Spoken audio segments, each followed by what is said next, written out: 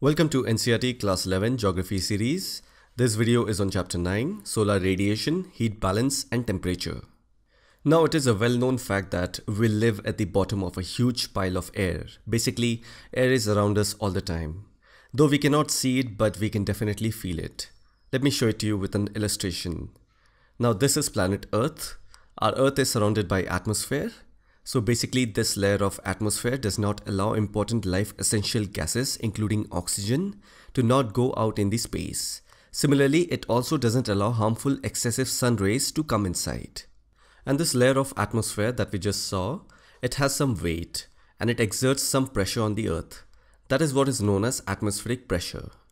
Now in the previous chapter, that is chapter 8, Structure and Composition of Atmosphere, in that we came across some list of gases that exist in atmosphere. So here's the list of gases, and the top 3 gases are more in percentage. And I've also told you to remember them specifically, that is nitrogen, oxygen and argon.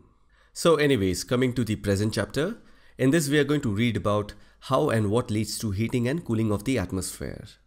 As I've told you that the atmosphere acts like a blanket that protects the Earth from excessive sun rays, and it also blocks some heat and some life essential gases to go out in the space. And we also know that not every place on Earth receives same amount of heat due to natural tilt in the Earth's axis that causes the sun rays to not reach all the places on Earth equally. Because of this, the amount of heat received by different parts of the Earth is not the same. When temperature is not same everywhere, that causes pressure differences in the atmosphere, that is high pressure and low pressure system. And this further leads to transfer of heat from one region to another by winds. So basically these are the things that we are going to read in this chapter. Let's go to the first topic, solar radiation. The meaning of the word solar radiation is the radiant energy emitted by the sun. Therefore the energy that comes from the sun rays and that is received by the Earth is known as incoming solar radiation. And there's another word to it, it's known as insolation. As I told you before that the Earth is surrounded by atmosphere, therefore this layer of atmosphere works as a blanket. Hence we can also say that this layer of atmosphere intercepts a huge quantity of sun's energy. Now if you see, the sun rays contain a mixture of electromagnetic waves ranging from infrared rays to ultraviolet rays, that is UV rays. Among them, the UV rays are harmful for human beings. A direct contact with UV rays may result in skin cancer, sunburns, etc. So the atmosphere plays an important role by not allowing these harmful rays to come directly into the Earth's surface. So basically it filters it. Now we all know that Earth is a geoid resembling a sphere, meaning the Earth does not have a perfect shape. It has irregular shape. Now here if you see, it says the amount of solar energy reaching the Earth's atmosphere is 1.94 calories per square centimeter per minute. What does that mean? Well, as I said that the atmosphere blocks most of the sunlight, very little portion of the sun rays falls on the Earth. So in the previous chapter, I've explained you that the atmosphere has this 5 layers, right? The outermost layer is the exosphere. So the sun rays first hits the outer layer of the atmosphere, which means all the radiation that reaches the outer layer of the atmosphere, the same amount is not received by the Earth's surface. Because we know that the layers of the atmosphere filters huge quantity of sun rays, basically the atmosphere absorbs most of the sun rays and it also reflects or sends most of the sun rays back into the space. And it is due to this reason the temperature system on Earth is balanced, because we know that the Earth is not very cool nor it is very hot during the entire course of the year. So this was all about how much solar radiation reaches Earth. Now another aspect is that the sun rays that reach Earth's atmosphere, even that varies slightly in a year. You must have seen this picture as in how the Earth revolves around the sun. This is the picture that we have always seen. Here we see the Earth's orbital motion being a perfect circle, but that's not true. It's more of an elliptical shape, where the sun is nearer to one end of the ellipse. So this is the actual illustration of how the Earth revolves around the sun. And one more thing that I want to specifically mention is that when Earth travels one entire trip around the sun, it does not return to the same starting point. There is a deviation in the elliptical path after the Earth has completed one revolution around the sun. And the reason behind this deviation is a result of the gravitational attraction among other planets. You see, after all, every planet is revolving around the sun. And then there are planets like Jupiter and Saturn. They are much bigger than Earth. Hence, their moving patterns around the Sun, in other words, their elliptical path, has some effect on Earth's elliptical path. That is why the Earth, after completing its one revolution, never returns to the same starting point.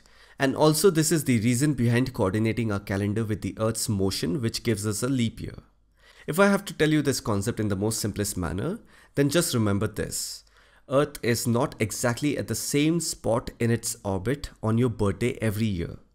I hope this concept is clear now and you have understood the Earth's motion around the Sun. Now the speed of the Earth in its elliptical orbit is maximum when it is closest to the Sun. And when it is far, the speed is minimum. So here you can see that during the month of July, that is 4th July, the Earth is farthest from the Sun. This position of the Earth is called aphelion, wherein we are 152.6 million kilometers away from the Sun.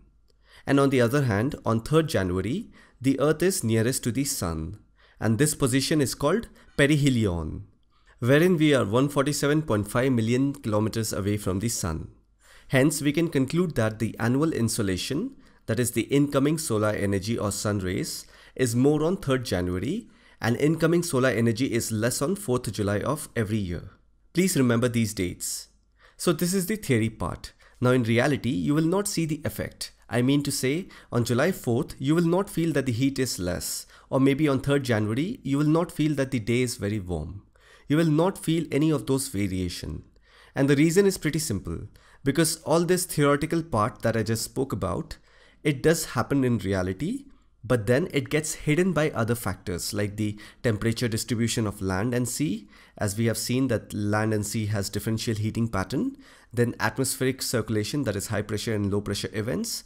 So these factors actually hide the effect of insolation caused by aphelion and perihelion on Earth's weather.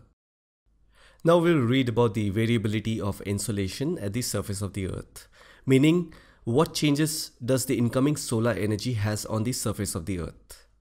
Now here it says the amount and the intensity of insolation varies during a day in the season and in a year. Because you see, you don't feel very warm the entire day, right? Probably in the afternoon it gets very warm. Otherwise in the morning and in the evening it's fairly cool. Similarly, we have 4 different seasons, that is summer, winter, monsoon and spring. And it is only during the summer days it gets very warm. Otherwise in rest of the season it's not that warm. So clearly we see that there is a variation in the incoming solar rays. Now the interesting thing would be, what is it that causes the variation in incoming solar rays? Well, we have actually 5 reasons behind it, and they are: the first one is the rotation of Earth on its axis. So here we are talking about the rotation, not revolution. It takes 24 hours, actually it takes 23 hours and 56 minutes for the Earth to rotate on its own axis, because of which we witness day and night. And that also brings temperature variation because at night it's fairly cool than day. The second reason is the angle of inclination of the sun rays.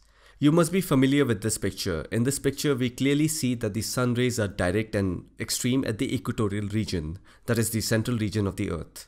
Now as we go away from the equator towards the poles, the sun rays are at lower angles, and that's what is the reason behind temperature differences. You see, as we go away from the equator, both in the northern and southern hemisphere, the temperature decreases. The third reason is the length of the day. Now the length of one day on Earth is determined by how long it takes the Earth to rotate once.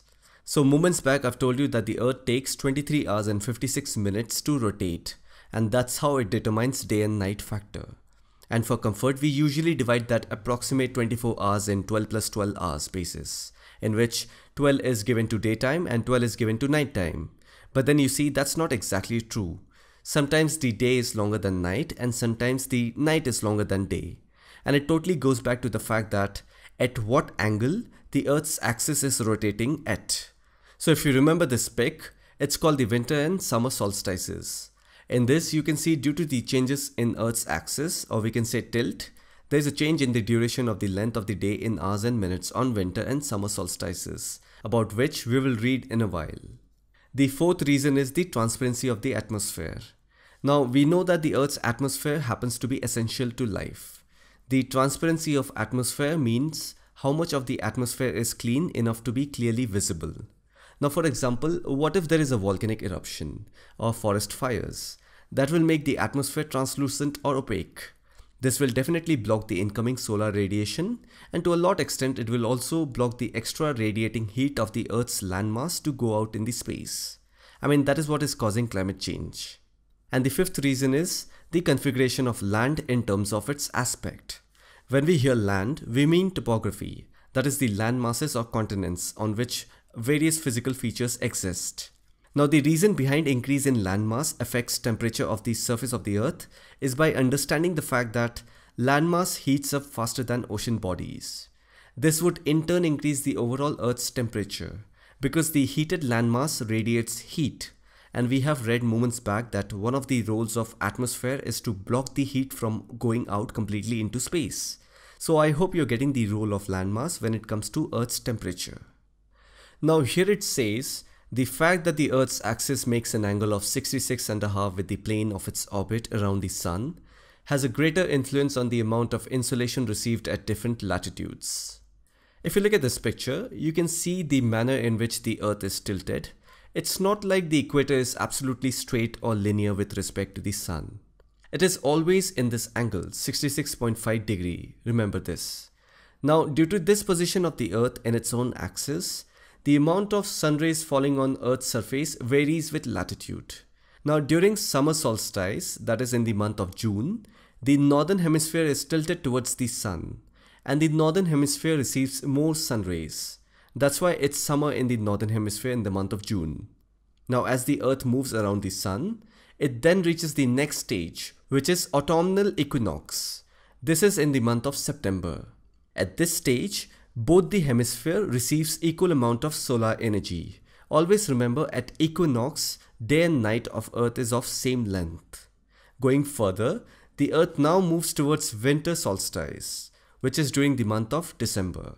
If you remember, in summer solstice, the northern hemisphere was tilted towards the Sun. The position remains the same, but in winter solstice, the southern hemisphere is more exposed to the sun rays. That's why the southern hemisphere receives more solar energy in the month of December. You must have also heard that in Australia, Christmas is celebrated during summer. Now from winter solstice, the Earth moves towards vernal equinox. This is in the month of March. Again, just like autumnal equinox, even in vernal equinox, both the hemisphere, that is the northern and southern hemisphere, receive equal amount of sun rays, and the length of day and night is the same. Now let's read about the passage of solar radiation through the atmosphere. As we have read that between the sun rays and the Earth's surface, there's a large transparent atmosphere, which of course consists of several layers. Now it is this atmosphere that filters the sun rays, and it is also this atmosphere which prevents all of the heat from the Earth's surface to escape out in the space. So in a nutshell, atmosphere is very important for all the living organisms on Earth to survive. We have also read about the 5 layers of atmosphere. In that there's a layer called troposphere. Within that, water vapor, dust particles, ozone and other atmospheric gases exist. So when solar energy passes through the layers of the atmosphere, it also passes through these atmospheric gases, water vapor and dust particles. While making its way to the Earth's surface, some of the solar energy is consumed or absorbed by these atmospheric gases, water vapor and dust particles. Now the moment sun rays passes through these atmospheric gases, water vapor and dust particles, sun rays scatter, causing some color effect like blue sky, then red color of the rising and setting of sun. So always remember, the color of the sky is a direct result of scattering of sunlight within the atmosphere. The rest of the chapter has been concluded in the second part of this video.